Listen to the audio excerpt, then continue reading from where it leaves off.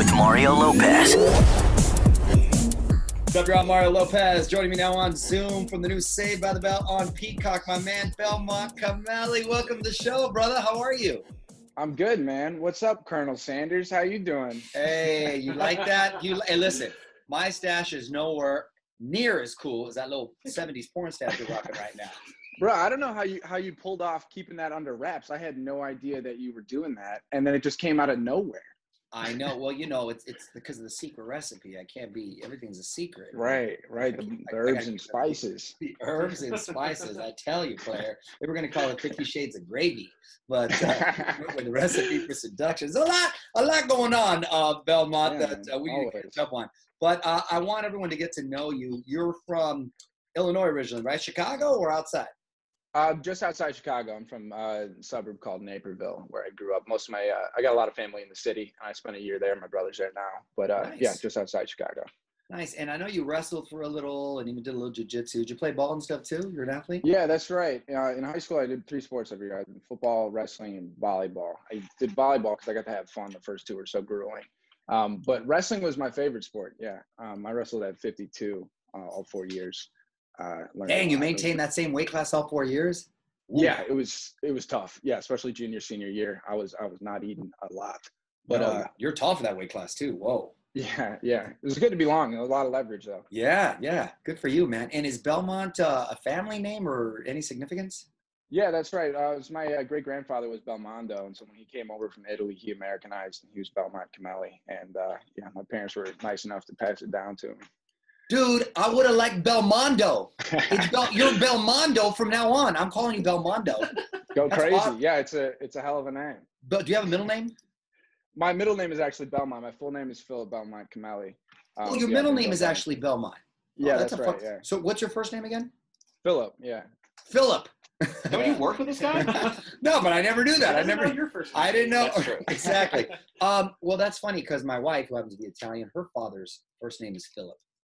Oh yeah.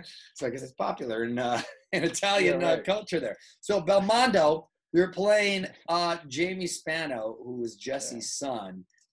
Be honest, did you ever watch the original prior to getting cast? No, I didn't. I watched it during the audition process, but I didn't grow up on it. I was a little more Boy Meets World, like Nickelodeon, Drake and Josh kind of vibe. Yeah. But yeah, when I got the audition, I went back and hit all the highlights, watching you dance around and everything. And were you like, what the hell am I getting into? What is this? Yeah, well, after reading the pilot, like, you know, you could already kind of tell that it was going to be a brand new kind of show. Yeah. And that's like the one thing that I'm so proud of being a part of, is that Tracy like wasn't afraid to kind of like poke fun at the original corniness of the show. Right. But still maintain like all of those wonderful qualities that the original fans would love to see, all those good Easter eggs and stuff. Yeah, because it was Saturday morning, you know. It wasn't even teens it was supposed to appeal to. It was like little kids who were trying to we were competing with Bugs Bunny, so we had to try to get that eyes and attention away from there. Fortunately, it's been met with a lot of great response and love, both critically and by fans alike. What kind of feedback have you been getting? It's been resoundingly good. You know, my family's pretty thrilled about it. And the show, you know, I think it served its purpose. It did a really good job of balancing the comedy and addressing those relevant issues. And yeah, I think it's being really well received, and I feel very lucky to be a part of it, honestly. It was such a cool experience filming all year. And then to see it, you know, because like you kind of you do your scenes, you give your part, and then to see it all come together was like a really beautiful thing.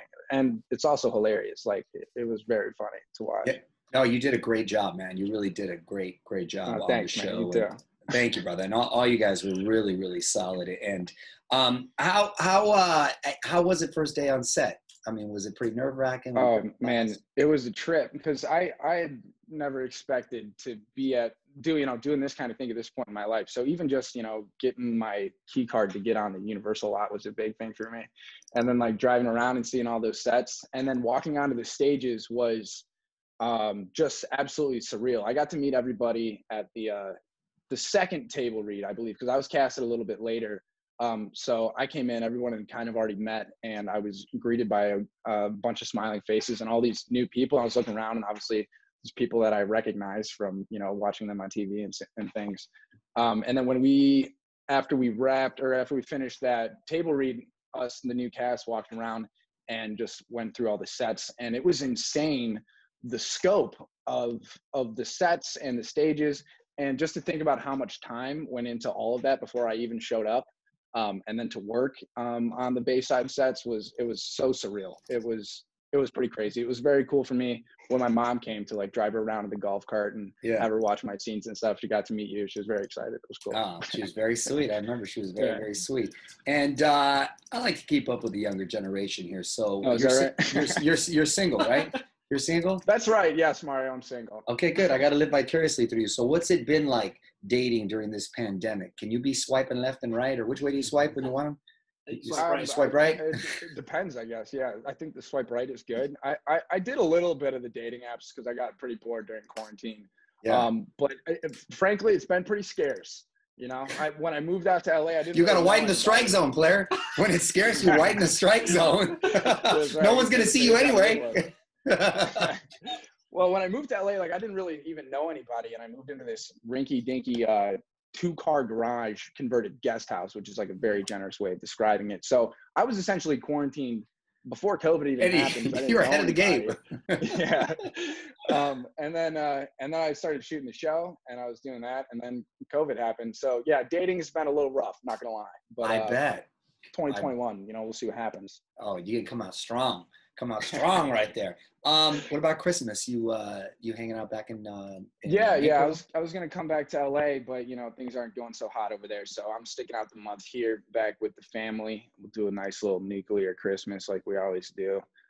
Same kind of deal. Yeah, it'll be good, and I'll come back ready for the new year. Good for you, my man. All right, well, listen, before I let you go, I'm gonna put you on the spot real quick with some quick questions, quick answers, okay? All right. Favorite Christmas movie? Planes, Trains, and Automobiles. That would be more of a Thanksgiving movie, but I appreciate that. That is we've discussed the top Thanksgiving movie, but I do appreciate that answer. All right. Song you know all the words to? Anthony's song, Moving Out, Billy Joel. Okay. Celebrity crush. There's a few. There's a few. Okay. Celebrity crush growing up. ScarJo. Colin Jost locked that down now, but Scarlett Johansson for sure. All-time favorite football player? Sweetness. It's got to be Walter Payton. There you go. Best Christmas gift you ever received? A drum set. I was begging for a drum set for years because I played piano growing up, but they didn't want all the noise in the house. And then one day my dad walked me out to the garage, and it was under a sheet, and I was like, finally, I get to bang on something. Yeah. Good to know you play piano, though. We're going to have to incorporate that into this next season. Yeah, that's right. I'm learning so much. Well, Belmondo, thanks so much, brother, for the new nickname. Again, you did an excellent job on the show. And if you haven't checked it out yet, be sure to watch Saved by the Bell, streaming now on Peacock. Thanks for checking in, pal. Hopefully we'll see you soon. Always, man. All right, take care. On with Mario Lopez.